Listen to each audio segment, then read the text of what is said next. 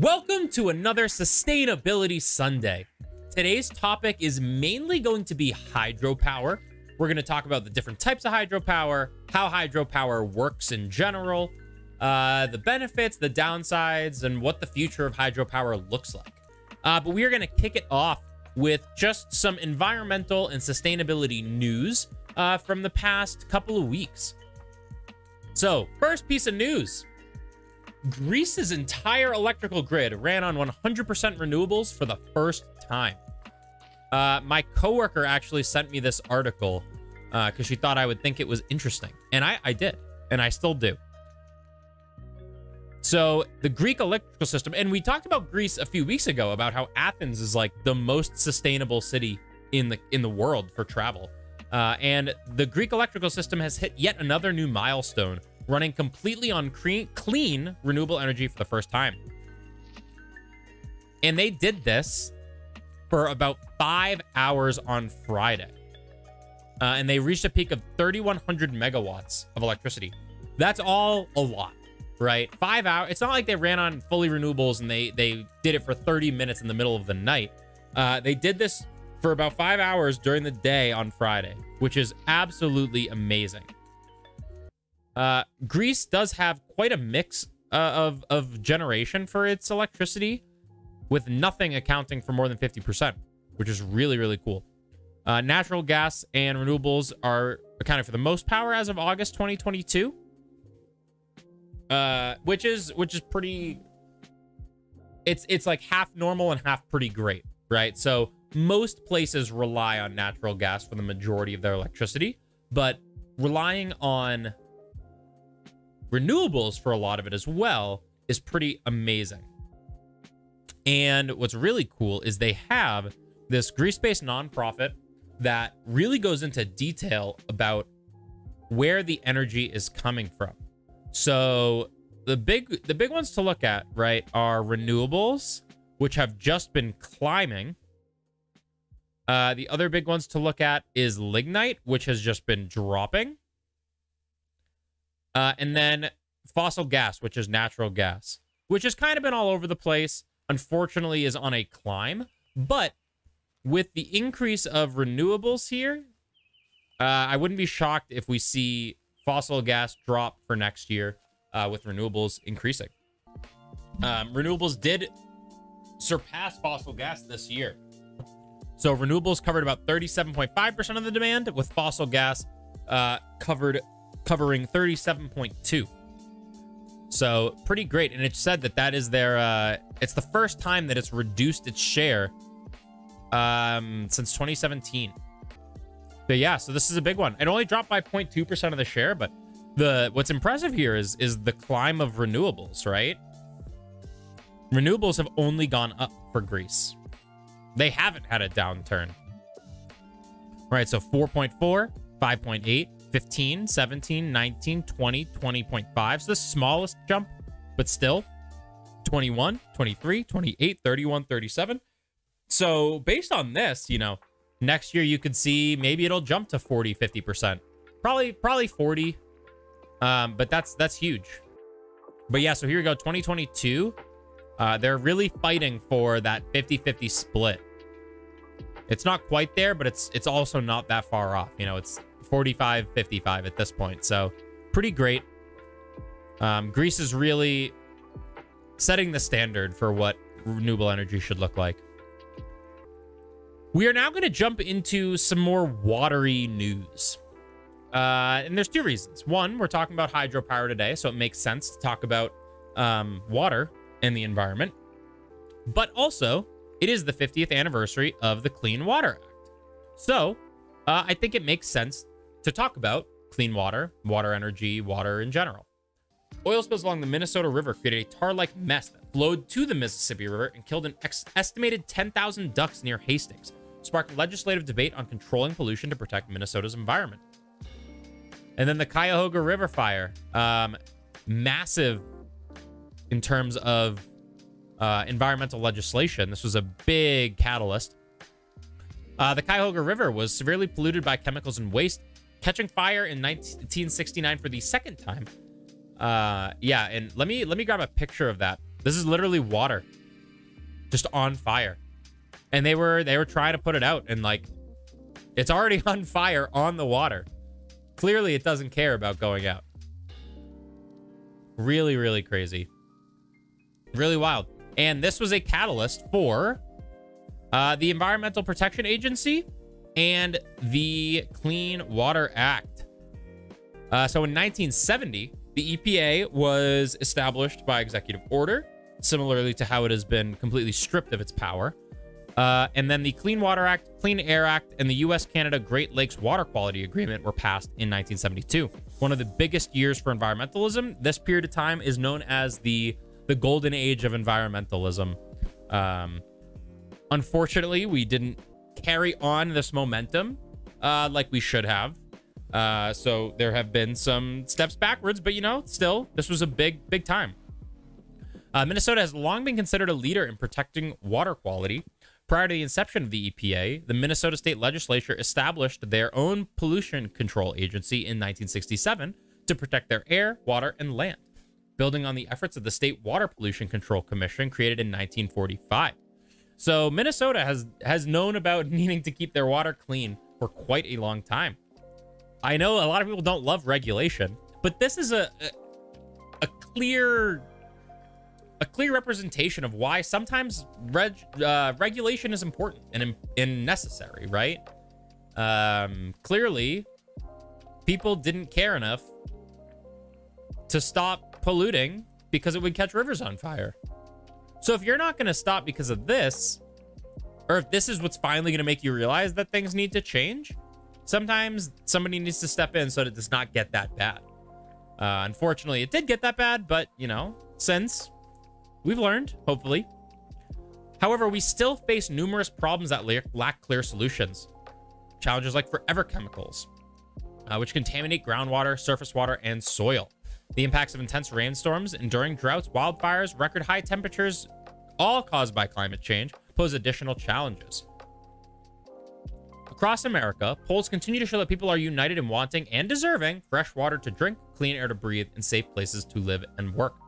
This is why I am basically a single issue voter, and I will pretty much vote for the person that has the strongest environmental policy. It is the most important issue we face, and it is something that we all deserve to have improved, right? There's no reason why we shouldn't improve air quality, water quality, and our ability to continue living.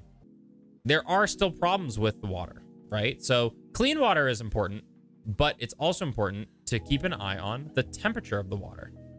And in the US, heat waves in rivers are on the rise. Why is that a problem? Well, it can cause trouble for fish, plants, and water quality. Obviously, if water gets too warm, it impacts what can live there. Same thing if it gets too cold. And US rivers are getting into hot water. That is such a tough line for something that really isn't a joke. Like marine heat waves, riverine heat waves occur when water temperatures creep above their typical range for 5 or more days. I feel like that's a very important distinction, right? It's showing prolonged periods of increased temperature, even just outside of their range. They're not just looking at just the average. It's a range, and it means that it is peaking above that range for 5 or more days in a row. So that is good context here. Using 26 years of this geological survey data, researchers compiled daily temperatures for 70 sites in rivers and streams across the US and calculated how many days each site experienced a heat wave per year. From 1996 to 2001, the average annual number of heat waves per day, or heat wave days per river, climbed from 11 to 25. So in 15 years, no, wow, I can't do math. In 25 years, the average number of heat wave days per river climbed, it almost doubled. I mean, it more than doubled. In 25 years, it more than doubled, which might not sound that drastic, but it is. It is. The study is the first assessment of heat waves in rivers across the country. And they tallied nearly 4,000 heat wave events, jumping from 82 in 1996 to 198 in 2021, amounting to over 35,000 heat wave days. That's crazy. Again, more than doubling the amount of heat wave events just in 25 years. The researchers found that the frequency of extreme heat increased at sites above reservoirs and in free-flowing conditions, but not below reservoirs, possibly because dams release cooler water downstream. That makes sense. So dams, wow, this is going to be an interesting conversation to have during the educational portion of our stream. But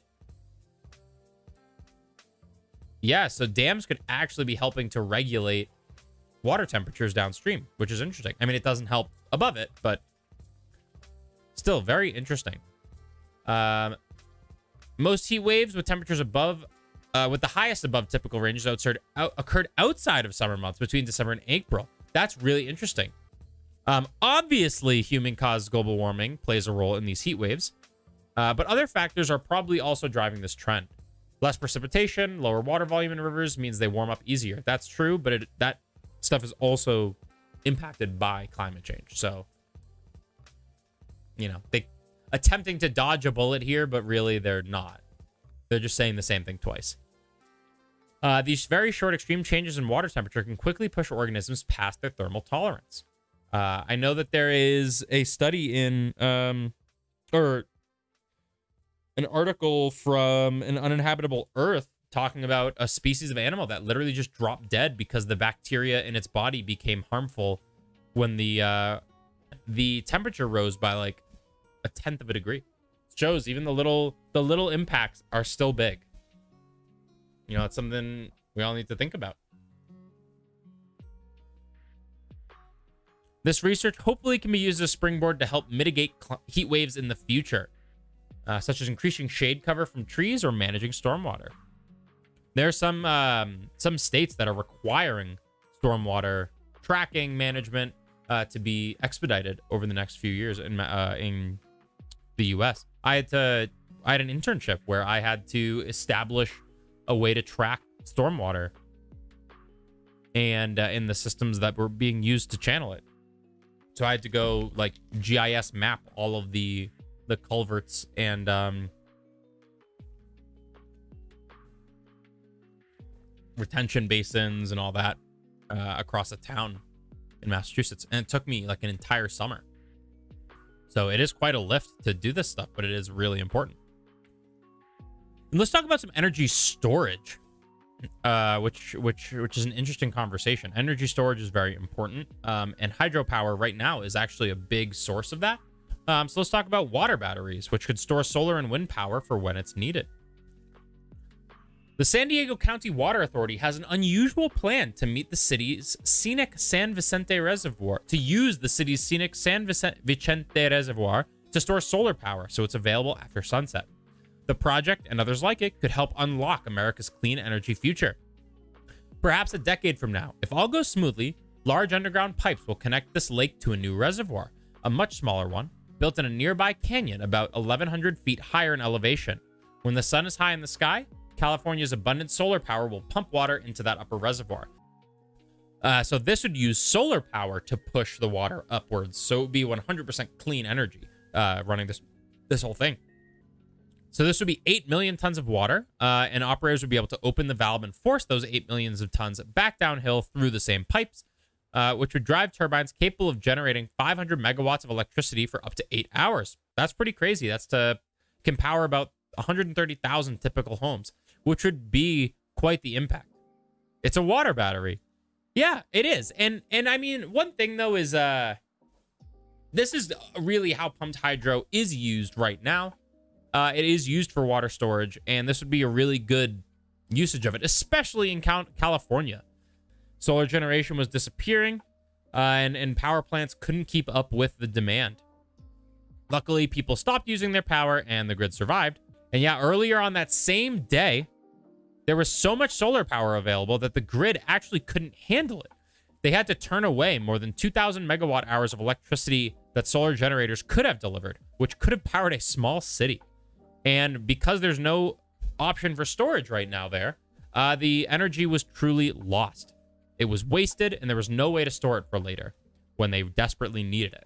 So this type of system, especially in a place like California that has a lot of grid struggles, could really relieve a lot of the stress on the systems that are currently in place. Yeah, and here we go. This talks about a little bit. The technology that San Diego is proposing, called pumped hydro energy storage, is already operating at more than 40 sites in the U.S. Some of the larger ones can generate more than 1,000 megawatts for up to 8 hours. And they were built during the 70s and 80s to store electricity that nuclear power plants generated during the night. And with that, we're actually going to pivot here. We are going to jump into the next part of Sustainability Sunday.